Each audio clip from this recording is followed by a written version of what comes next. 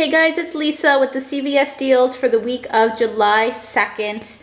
CVS went from being my favorite store to probably my least favorite. I'm not liking the deals and the fact that the coupons only last for a week, and it's just, I don't know. But these are the deals that I did. One other deal I know everybody's probably running out to do is the Tide. I did not do that deal because I don't really have that many of the Tide coupons, but the Tide Pods or even the Tide Liquid is a really great deal if you have those coupons.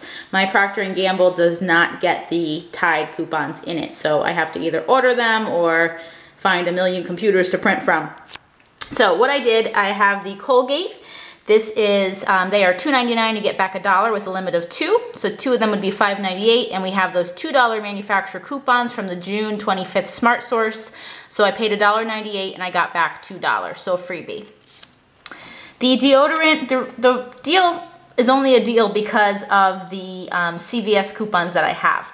So I have one of the Dove men's deodorant and then one of the women's Degree deodorant, and it's buy 2, get 2 back.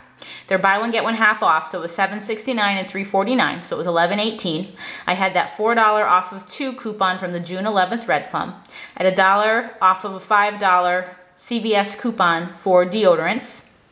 And I also had a $3 CVS coupon specifically for Dove men's care products. So I paid $3.18 and I got back the 2. The last deal I did is on the Physicians Formula. It's spend 14, get back 10. This one was $13.99. I had a $2 PLE coupon, so I paid $11.99 and I got back the 10. So short little sweet deal this week at CVS.